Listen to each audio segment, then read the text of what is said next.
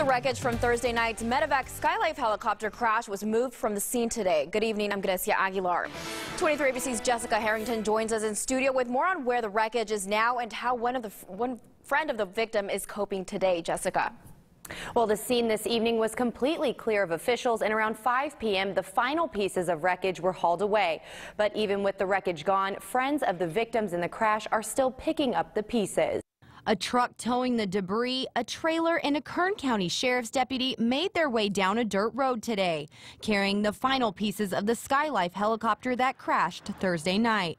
The mangled web of debris was piled and strapped down on a flatbed trailer, the Skylife logo still visible in the wreckage.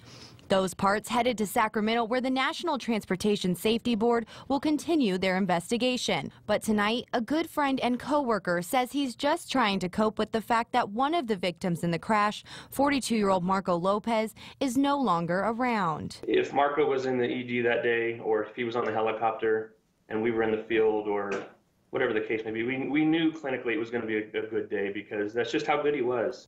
And Lopez wasn't working his typical shift. He was covering for a coworker so they could attend the company Christmas party.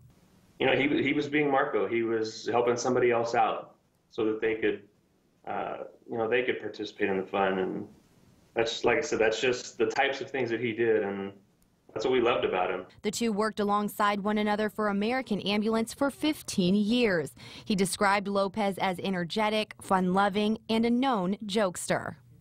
The guy was just intelligent and smart, and he was a great nurse. He really was. Lee says he hasn't been back to work since the accident and is unsure of what to expect once he returns.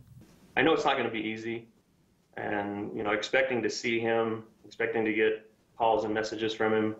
But, it's a huge void. It really is.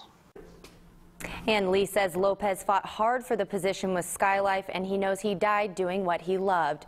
The exact cause of the helicopter crash is yet to be determined. NTSB says a preliminary investigation will be completed this week, but the full investigation could take anywhere from 6 months to a year to complete. In studio, Jessica Harrington, 23 ABC.